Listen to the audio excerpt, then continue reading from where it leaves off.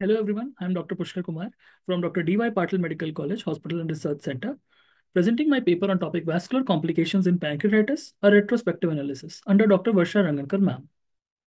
So starting with the introduction, overall incidence of pancreatitis has been increasing gradually, regionally as well as globally. The severe form of acute pancreatitis, that is the necrotizing pancreatitis, occurs in about 20 to 30% of all patients with this disease, resulting in protracted clinical course, high incidence of local complication, and high mortality rate.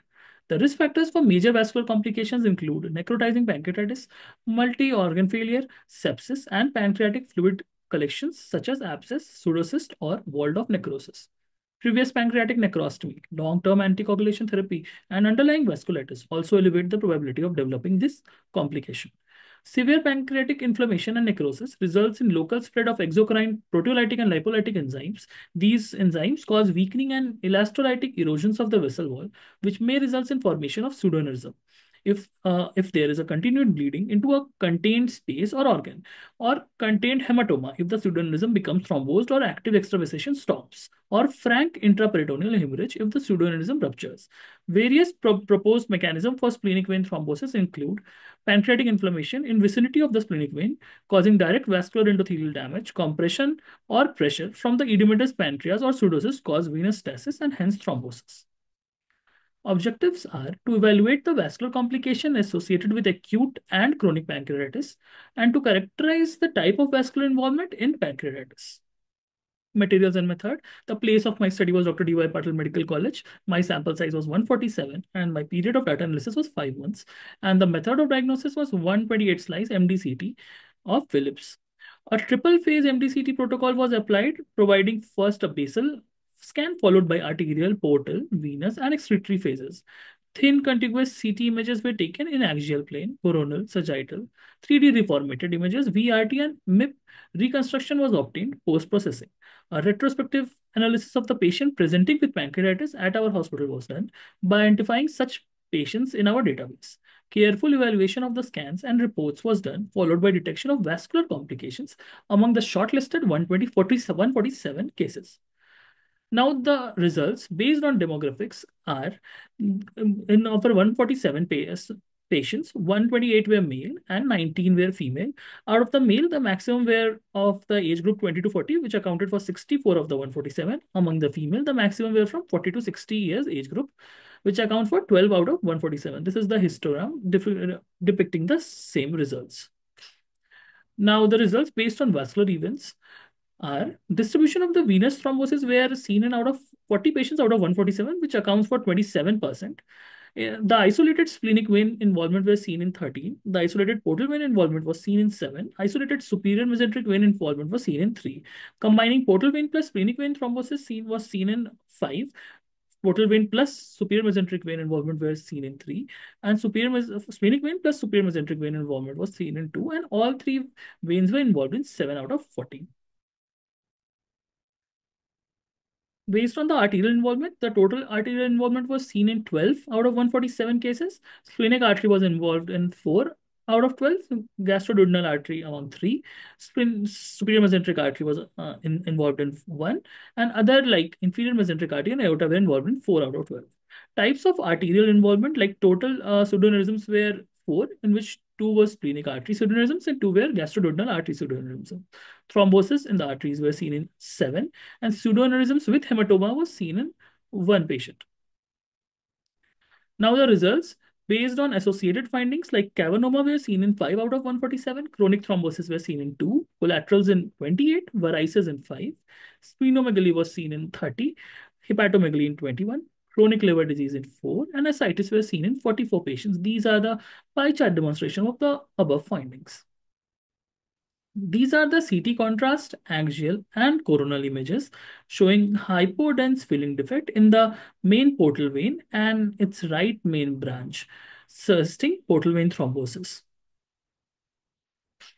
Now, in these CT contrast axial images, you can see a filling defect in the splenic vein and multiple collateral channels at the porta hepatis, showing splenic vein thrombosis with cavernoma formation. In this image, you can see there is a filling defect at the portal vein confluence extending into the splenic vein and superior mesenteric vein.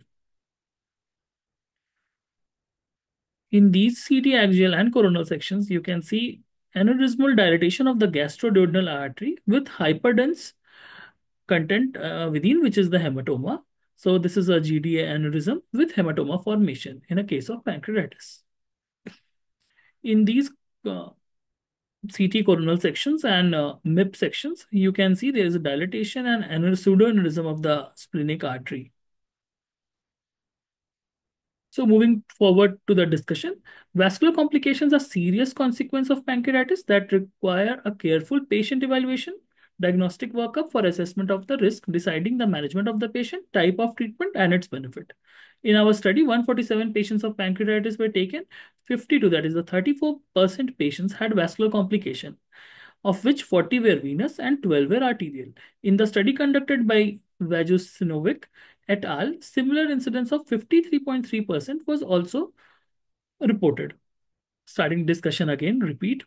Vascular complications are serious consequence of pancreatitis that require a careful patient evaluation, diagnostic workup for assessment of the risk, deciding the management of patient, type of treatment, and its benefit.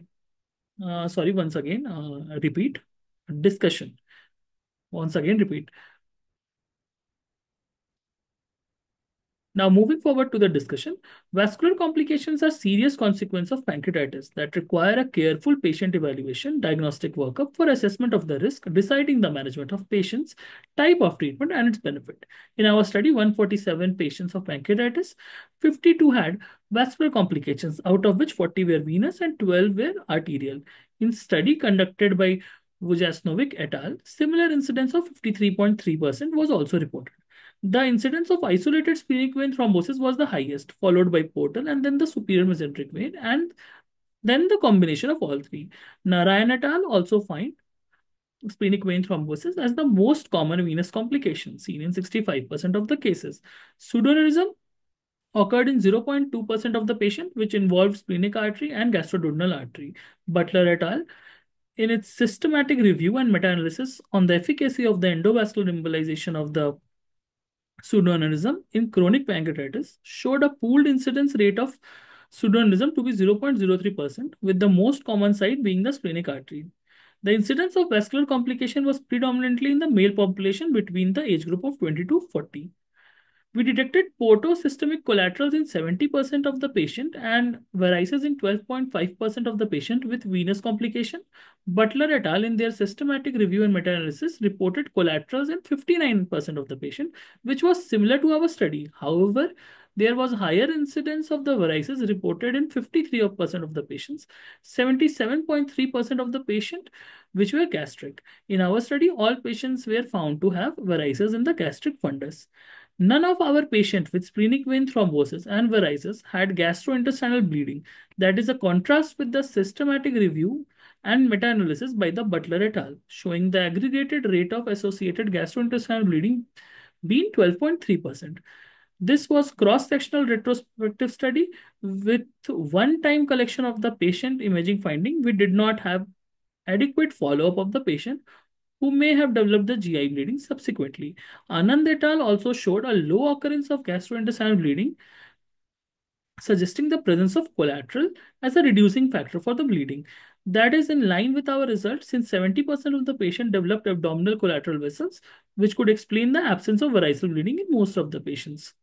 So concluding, the recent literature has shown the rising trend of vascular complications with pancreatitis. Venous complications, especially the isolated splenic vein thrombosis, is one of the most frequent vascular complication in patient of pancreatitis. Multi-phase CT play a crucial role in accurate and timely diagnosis of these complications, assessment of type of complication, which is extremely important in management of the patients. Now, these are my references. Thank you.